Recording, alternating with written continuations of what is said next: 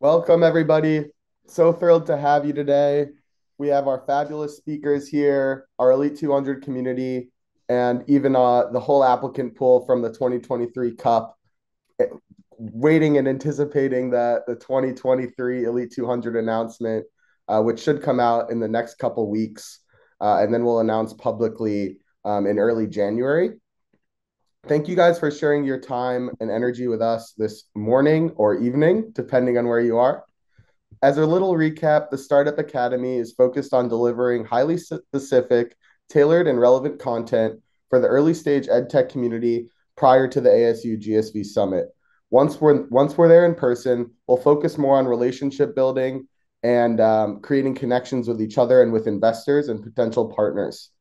The Startup Academy series will be dedicated to growth, product, people, and of course, we'll feature experts in these fields to provide specific insights based on their experience when they were in your shoes.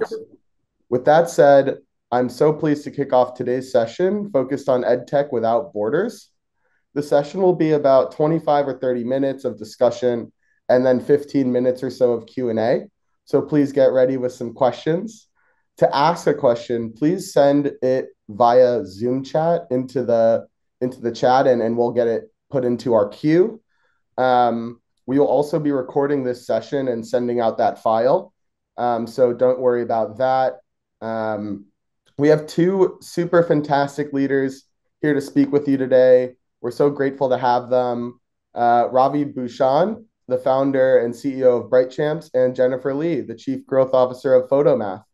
So without further ado, let's bring our speakers out and get this thing going.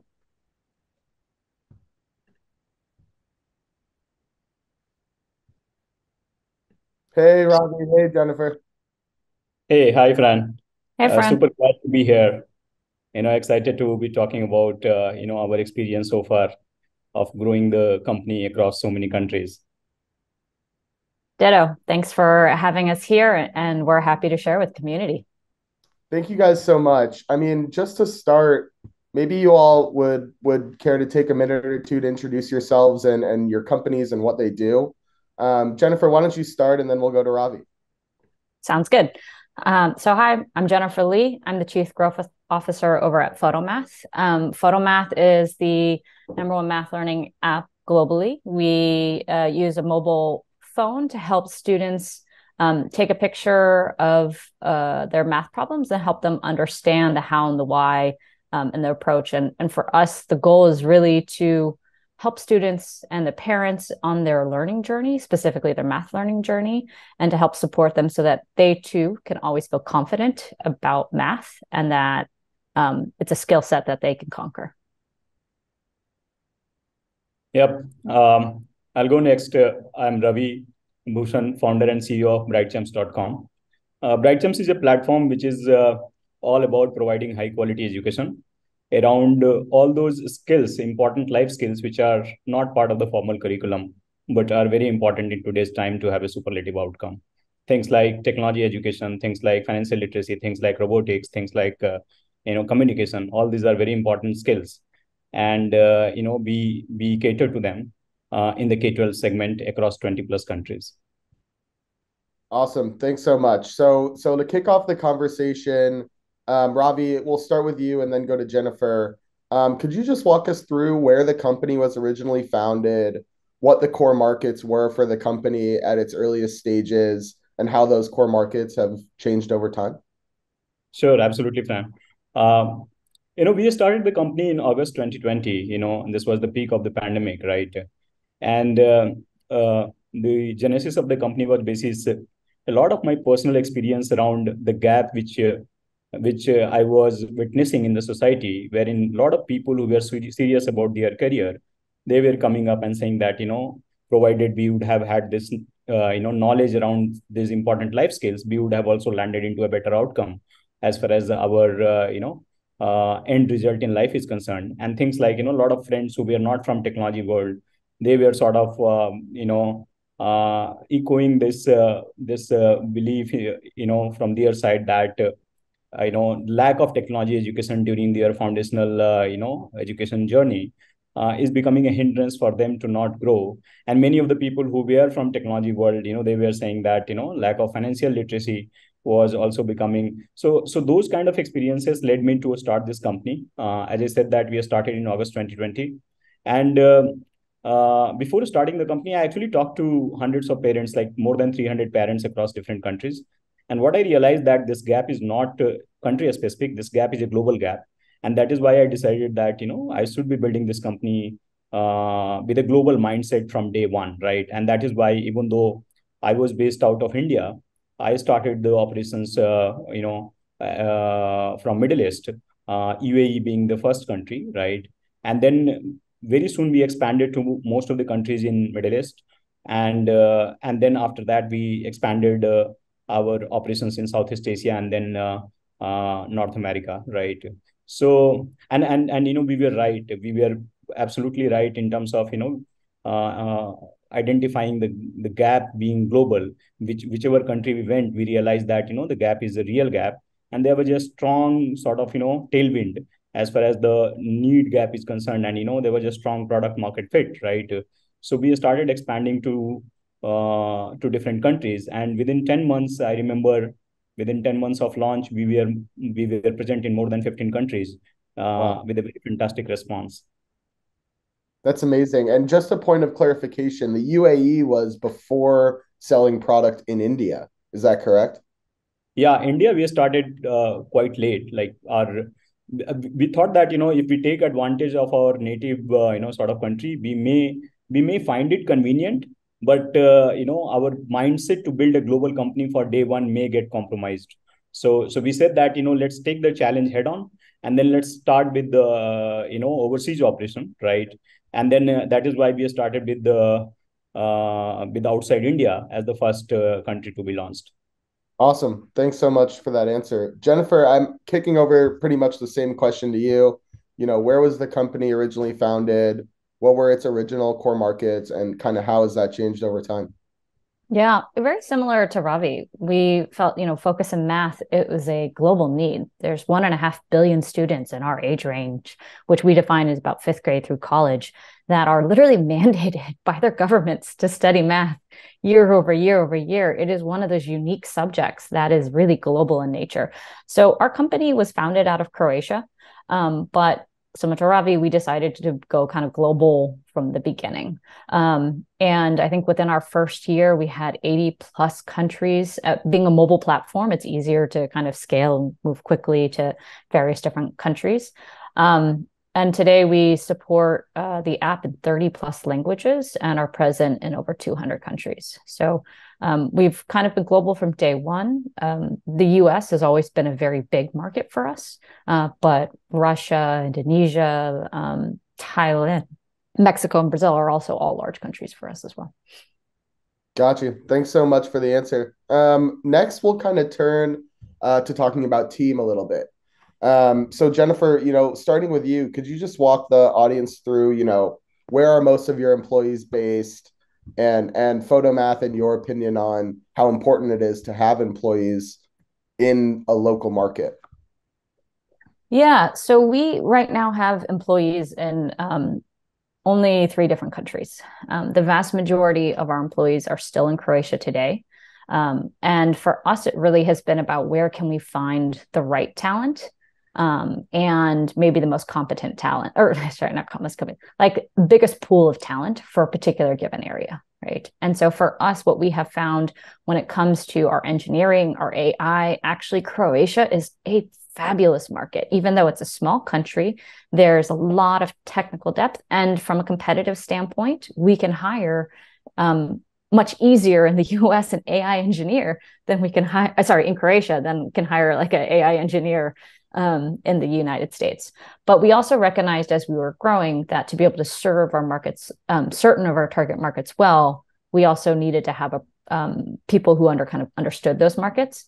Similarly, there were certain functional areas, product was a good example of this, where the pool was not as deep in Croatia. And so we felt the need to go into the United States. And then similarly, it was just a question of like, where do we find good talent and the kind of greatest depth of talent? And that's where we have expanded our team.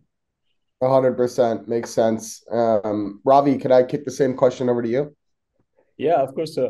So when we started, our talent pool was mostly from India.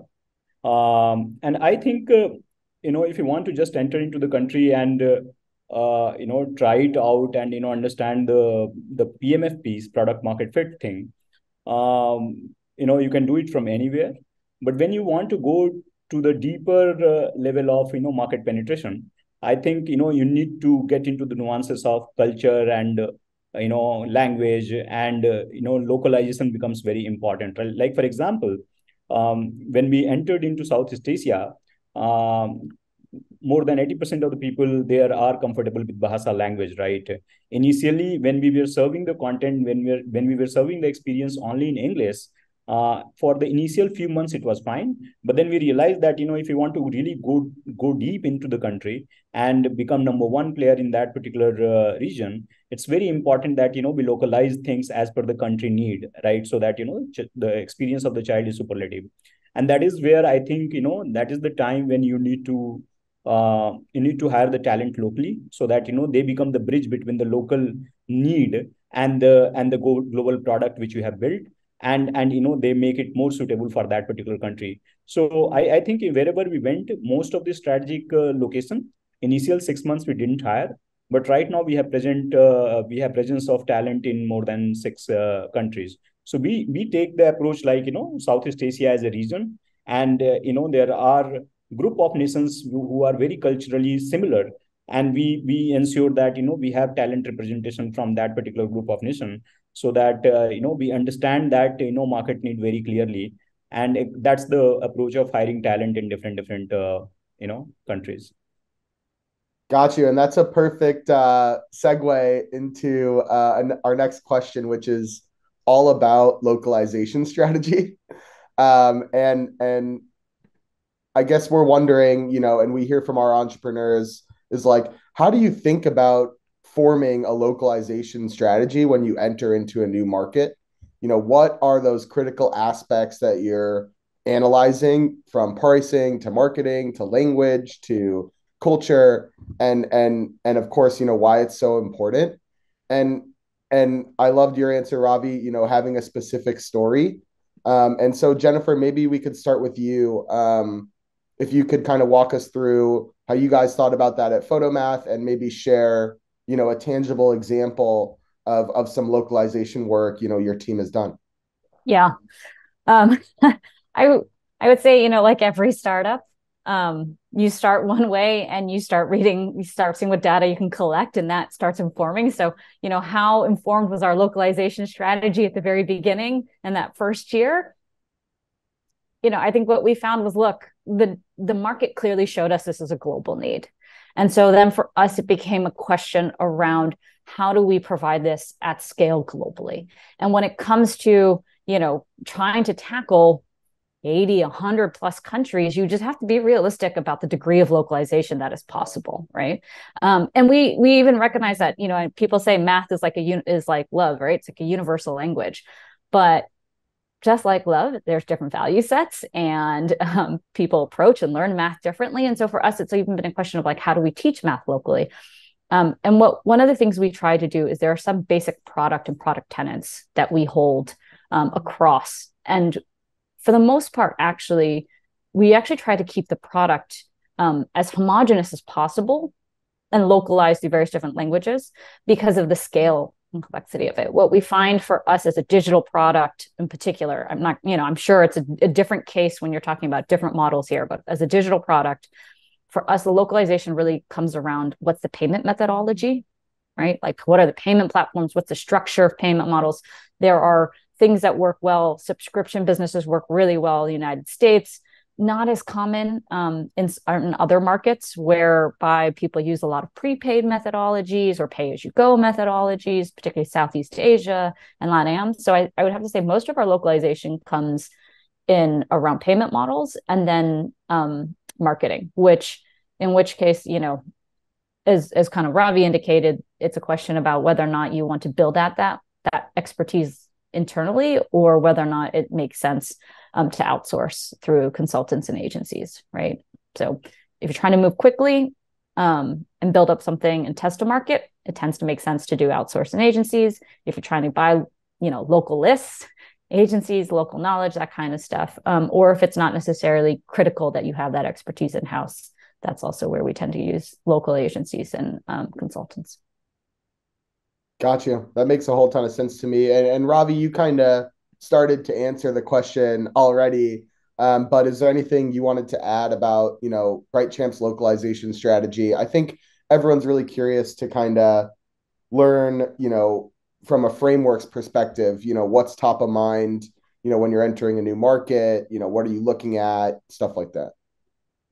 Yeah, there's so many things when it comes to localization. And if you do it right, it gives you a very significant advantage compared to many others who are competing with you in that market. And high level, the way country pays, like pricing customization, bundling customization, content customization, culture customization, right? And then also about there are some country, like for example, we are in modern life skill space, right, for K-12 segment. There are countries in which, for example, coding or technology is part of the formal curriculum in a school, right? There are countries wherein it is not part of the school curriculum, right? Now you need to, and these two types of country, the aspiration of the children are very different. I'll give you a very, very tangible sort of story. When we launched our financial literacy course in Middle East, it was a big hit, right? And after a few months, we realized that in many of these nations, there is something called Sharia law, right? Which is through which, there are some tweaks in their financial, dealing, right? And that's sort of, very prominently present in those countries, right? So what we did that we redid our entire financial literacy course as if to make it Sharia compliant, right? Wow. And we were the only one doing it, right? So think about many of these countries where in Sharia financial awareness is a very important factor in society, right? If you don't do it, right, people may perceive you that you are teaching probably the wrong concept. Globally, you may look like that you are doing right, but it's very important that you adhere to the cultural nuances, to the country specific nuances, right? Very small example, in grade 2 there was a project in our coding thing wherein you had to animate an animal, and then we were teaching in India, the animal was the national and animal of India, which is tiger. And when we went to Saudi Arabia, the teacher started teaching that national animal of country tiger, which was a complete miss, right? It is camel. So what I'm trying to say is that the small things you have to make sure that they are tweaked and customized as per the country need, right? But it's a journey. I think you need to make a checklist and make sure that you don't do big mistake. And then once you get into the country, the market teaches you a lot many things. The framework is that you do a hygiene check and go with that preparation, and within 2-3 years you just reevaluate the entire experience basis the country need. Got you. That makes so much sense. I love that story. I wonder if it's harder to animate a camel or a tiger, but we'll have to look at the data for that another time. So I guess now kind of on the flip side, and Jennifer, you kind of already started talking about this concept, which is that, products have core identities and companies have core cultures. And we're kind of wondering, and we hear from entrepreneurs a lot, like when you're engaging in localization, how do you ensure local teams or product teams focused on local markets know what can be tweaked, but know has to remain the same when we're expanding into new markets and iterating? And Jennifer, you kind of mentioned, on the PhotoMath side, things are quite standardized other than language. But I'm wondering, how you sort of communicate that to your teams, and if they do have any leeway, how much do they have to sort of customize? And then Ravi will come to you with sort of a similar question with BrightChamps.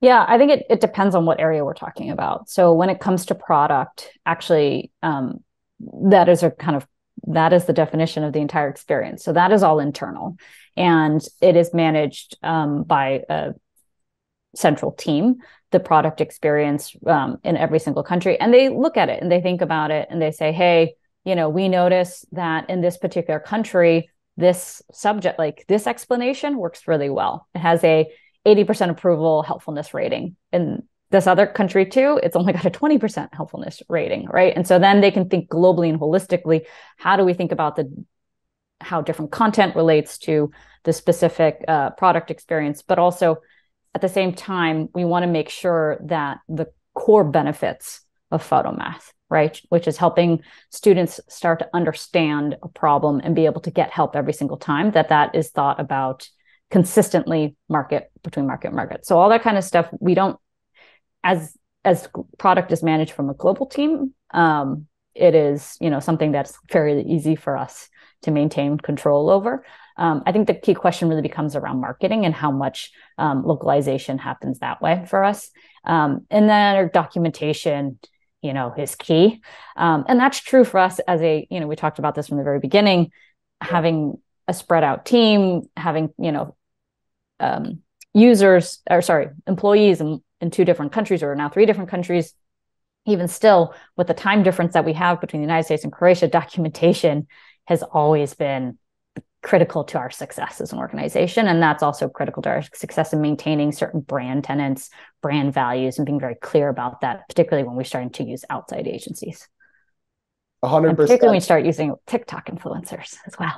Totally. And if I may ask a follow-up question, like, I'm sure a lot of the early stage founders would love to kind of dive a little bit deeper into what you mean when you say documentation and how you sort of like roll that out to these agencies or to your local marketing teams. Are there any little tidbits or best practices you'd be willing to share on lessons learned from doing that, so many times? Yeah, I think it sounds rather simplistic and like the obvious, but usually sometimes those are the best things. So really being clear on your mission and vision, right? Like having a very solidified mission and vision statement.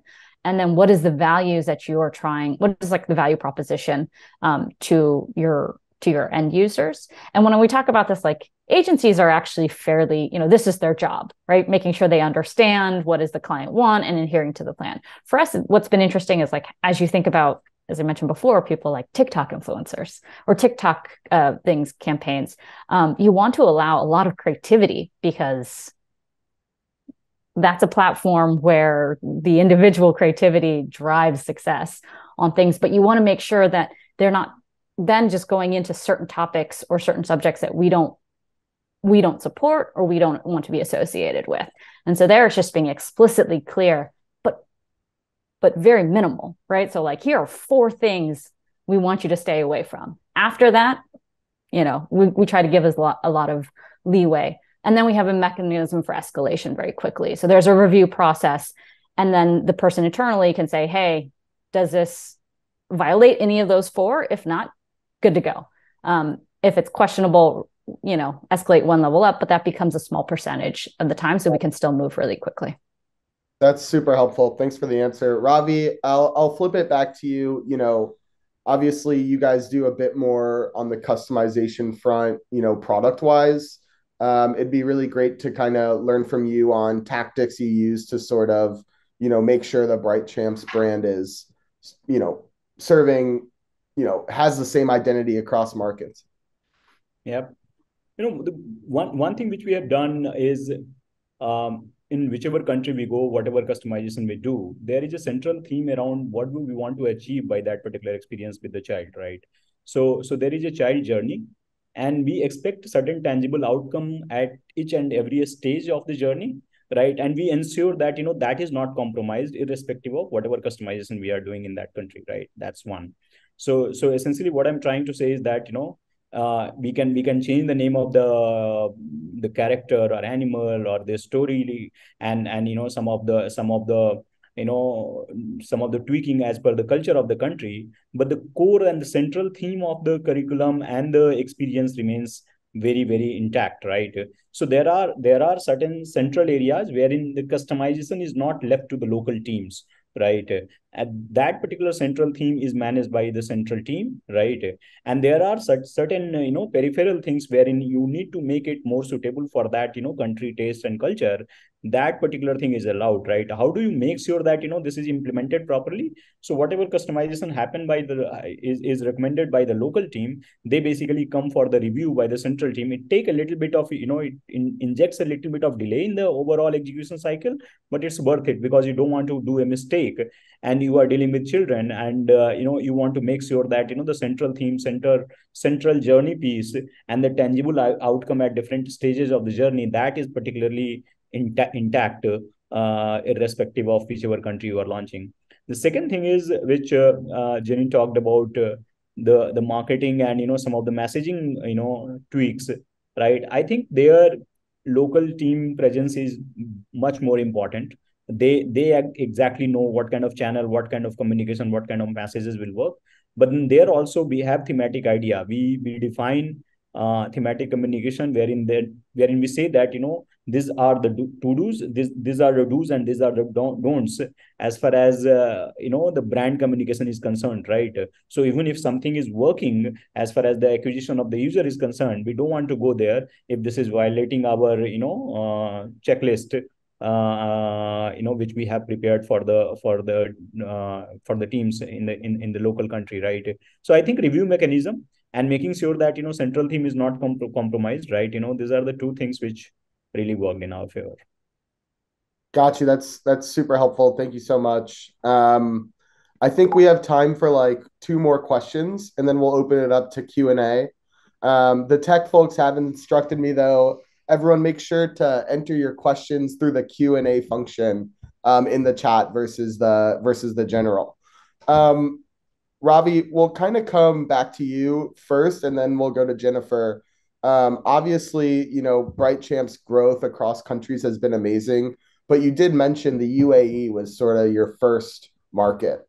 And I think that the audience will be curious, like, how did you go about determining which market would be your first, and how did you end up choosing the UAE? Like, what were the metrics you were looking for, the strategy to make that choice, stuff like that?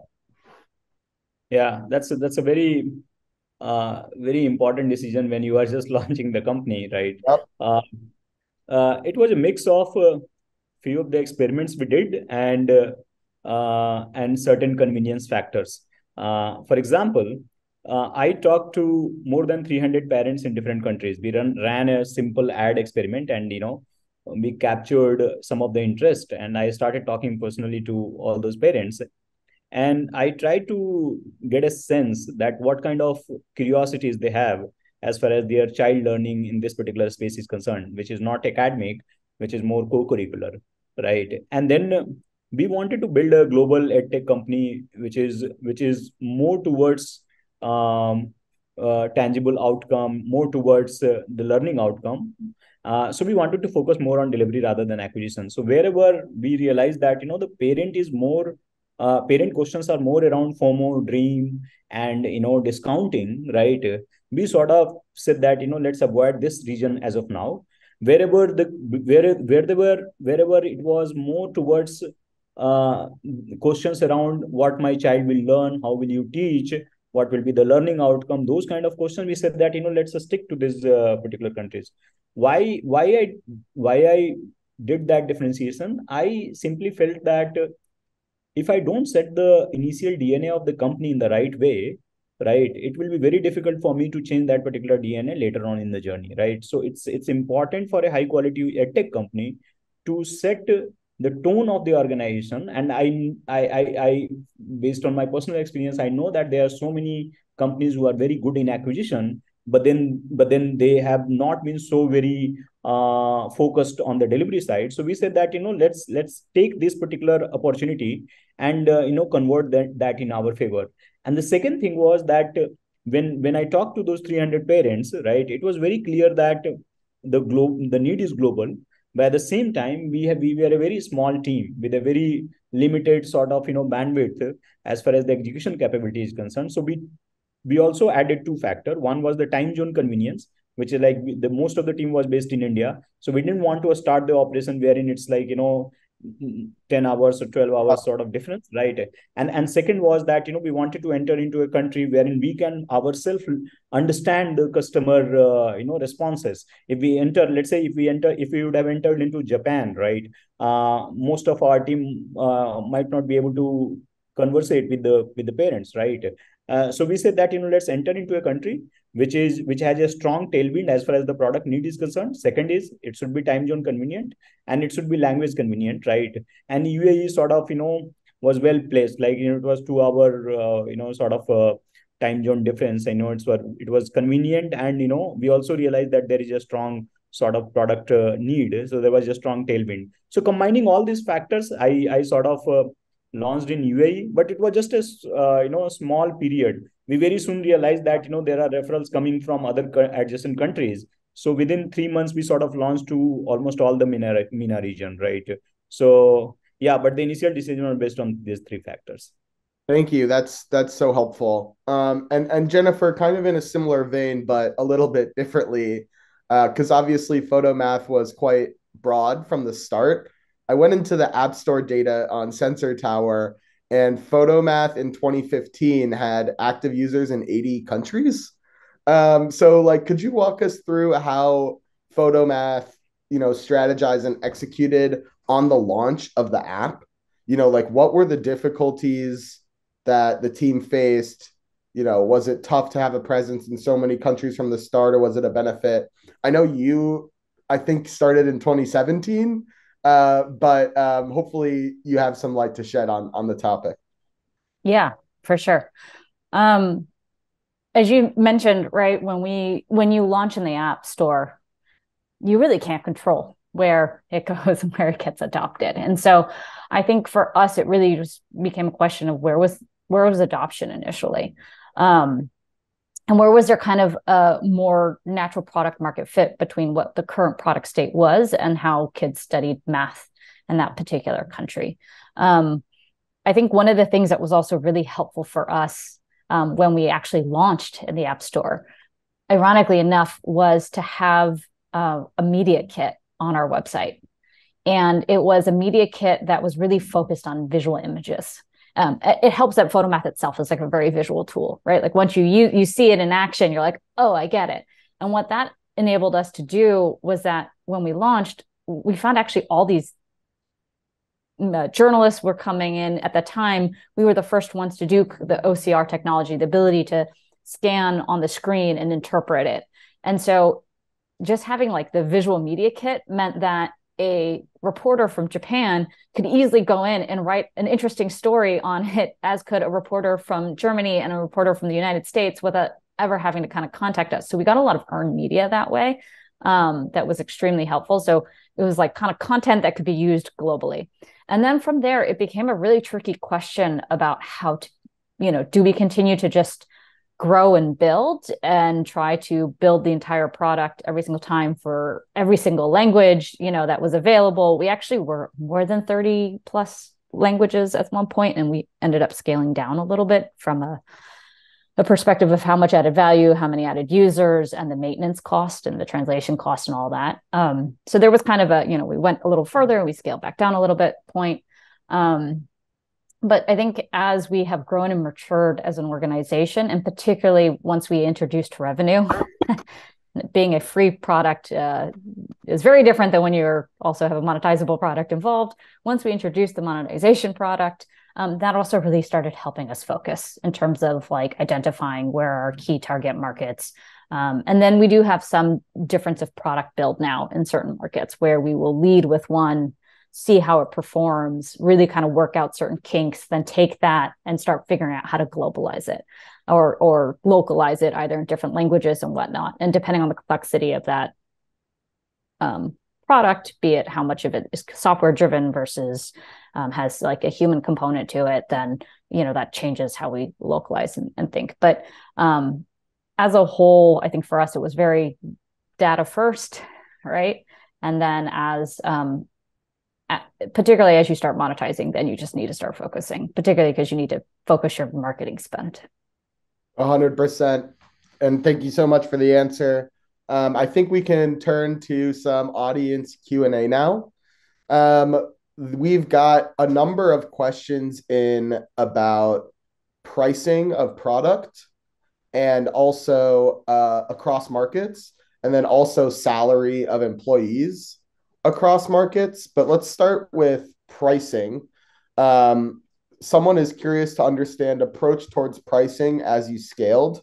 Specifically, did you price in local currencies or in dollars? And if in dollars, was that a barrier to adoption? Ravi, maybe we could start with you and then go to Jennifer.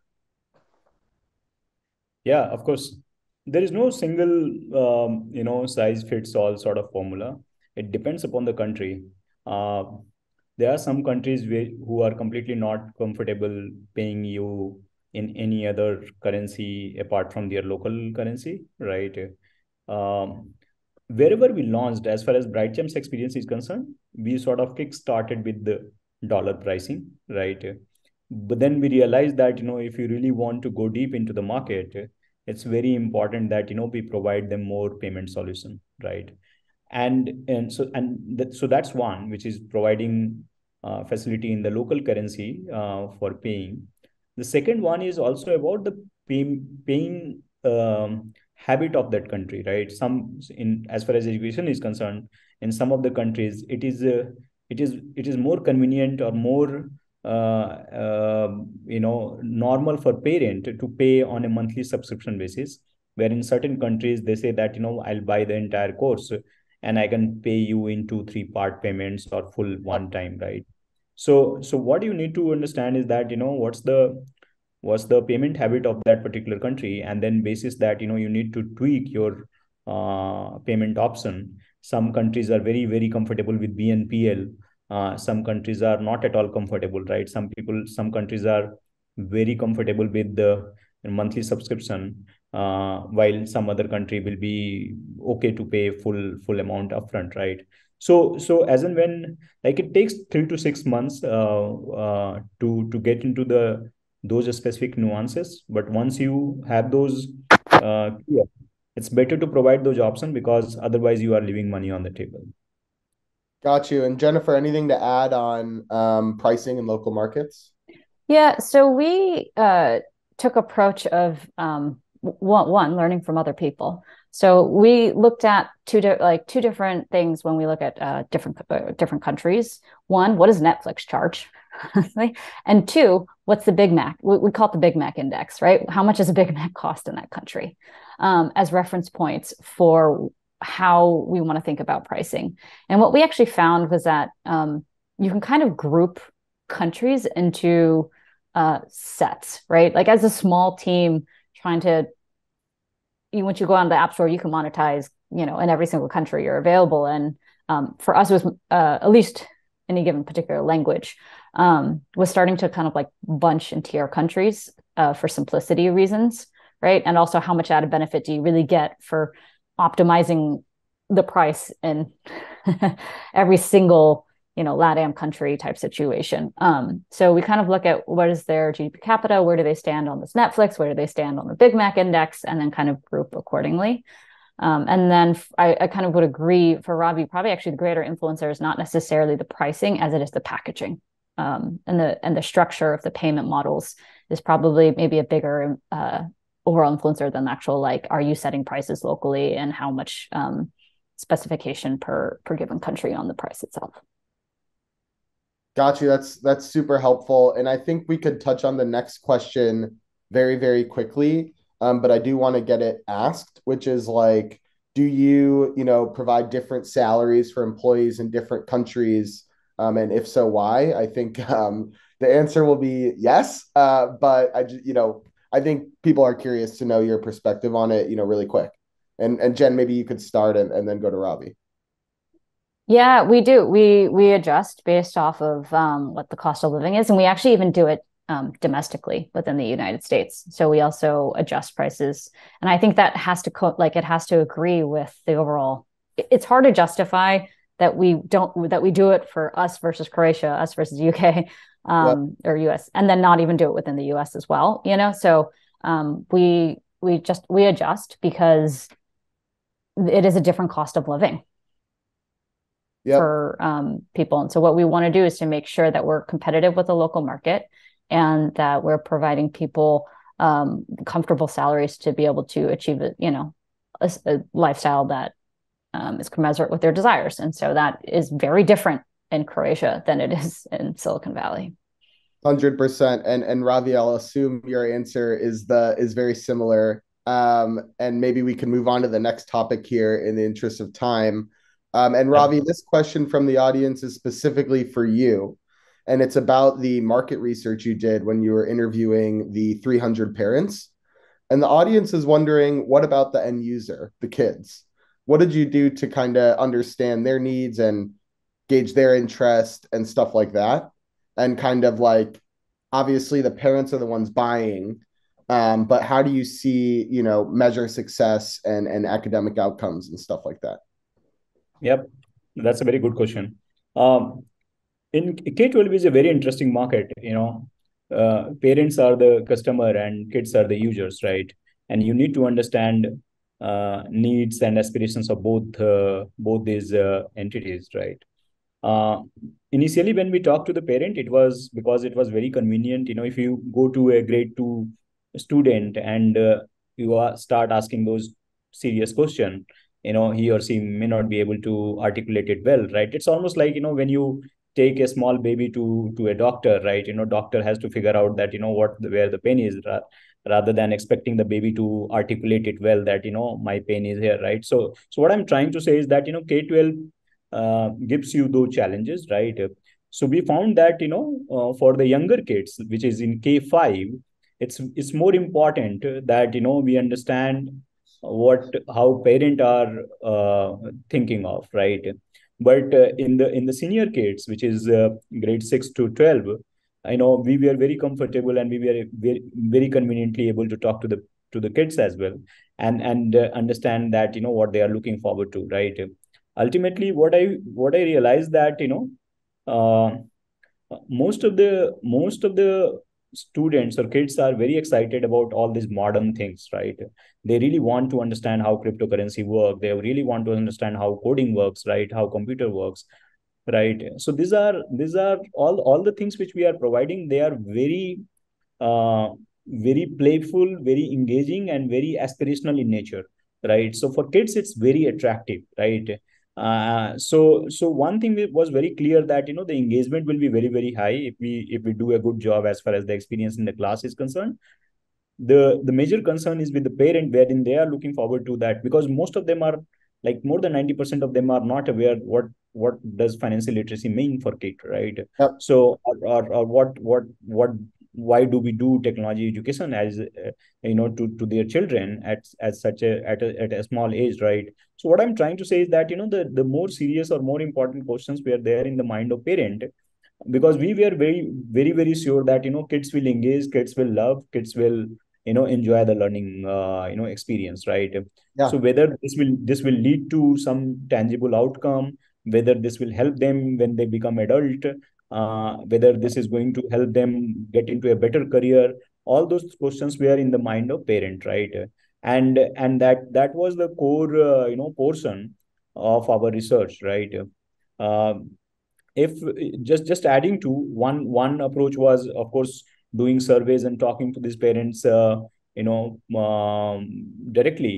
But then the other thing we also did is that, we sort of spent some budget, ran some ad, created some variations of landing pages, just to understand that between two types of option, what is the natural selection of the parent, right? And then we realized that, the top of mind aspiration which is sitting in the mind of the parent is around option B or option A. And that sort of, such kind of, experiments in different permutation and combination helped us understand that, this is the path, these are the top three things in their mind, and they are naturally inclined. Majority of the population is more inclined towards such a thing, right? So that was another way of, researching the market, right? And of course, when you start teaching, because you are engaging with the child almost more than an hour, almost 7-8 hours every month.